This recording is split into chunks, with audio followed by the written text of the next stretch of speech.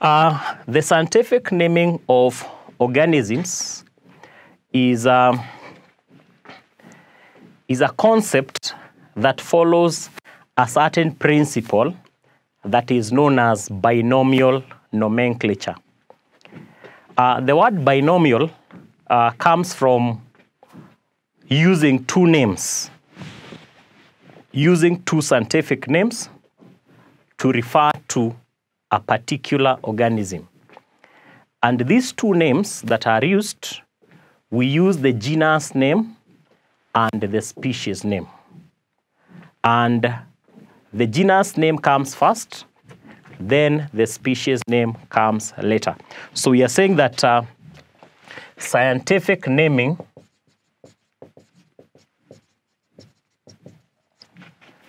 follows the principle of binomial nomenclature, which is assigning of two scientific names to an organism whereby the first name is the genus name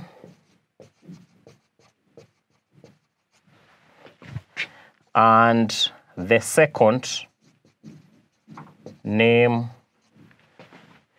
is the species name.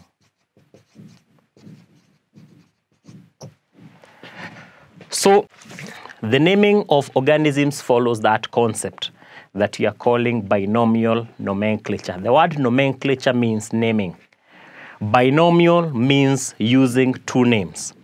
Now, when coming up with scientific names, there are some rules that we follow, and these are the rules of binomial nomenclature.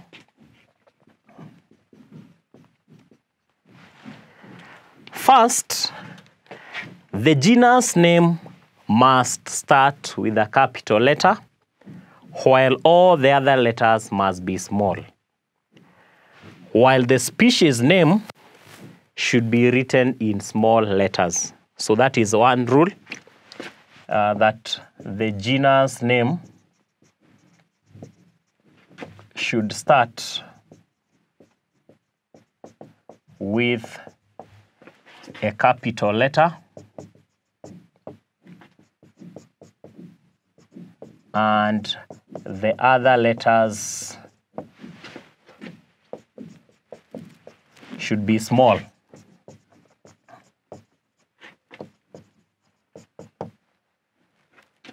The species name, on the other hand,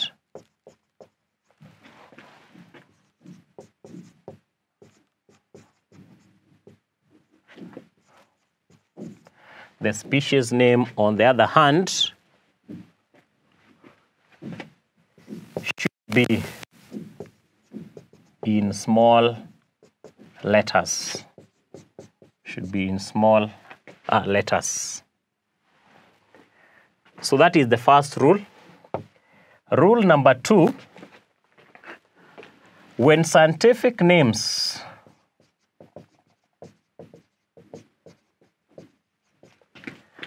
are handwritten, they should be underlined separately. That is, separately as two names, or when typed, should be written in italics.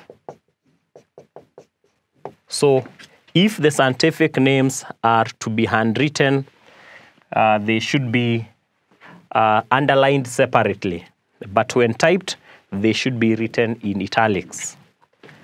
Number 3, sometimes the scientific name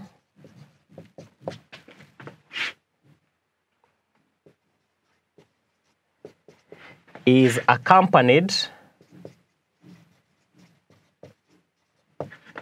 by the name of the person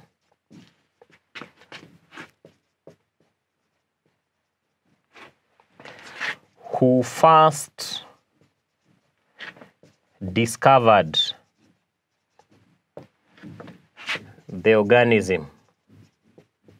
So we are saying that this one is not in all cases, but sometimes the scientific name is accompanied by the name of the person who first discovered the organism. And we want to give an example.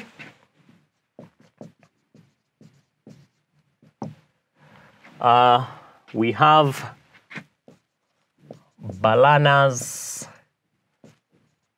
balanoids,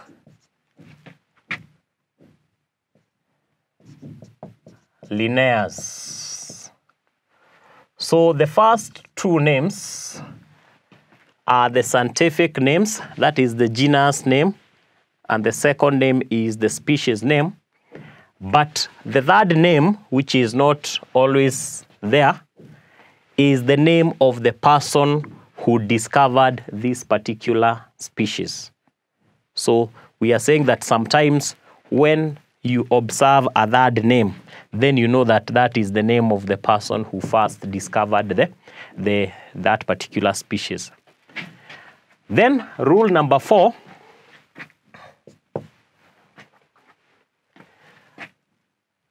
the name of a newly discovered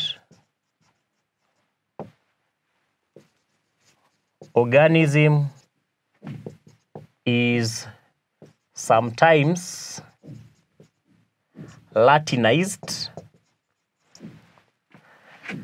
according to the area where that organism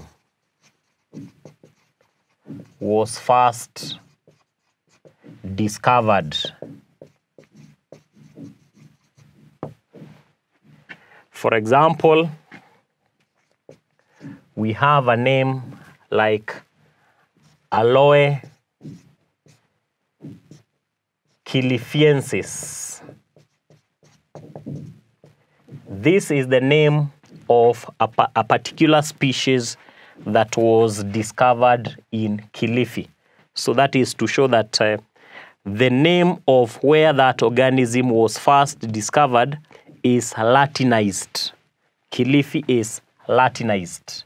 So those are the rules that are applicable when you're doing scientific naming of organisms. And we'll have an example. We'll have an example of a few scientific names. So on these we'll have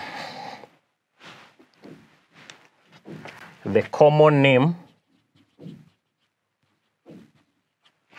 and then the scientific name.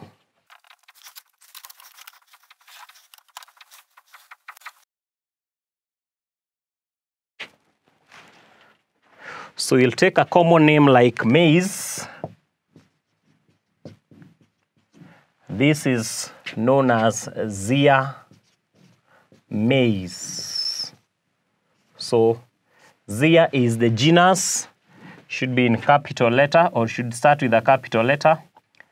All the other letters small. The species name should be written in small letters. Because they are handwritten, they should be underlined separately.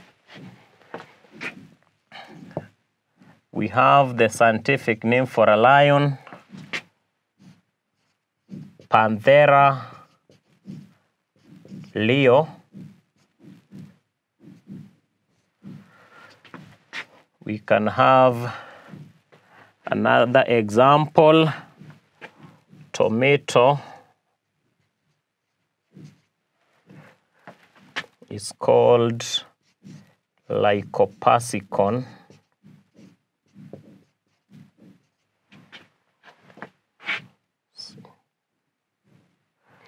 Esculentum. So the names must be underlined separately.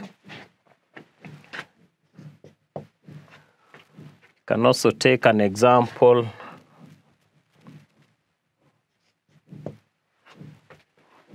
Mango.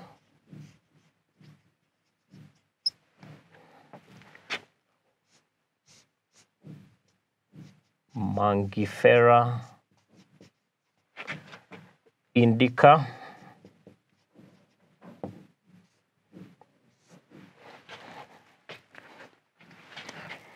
So those are just a few that you can use to practice the rules.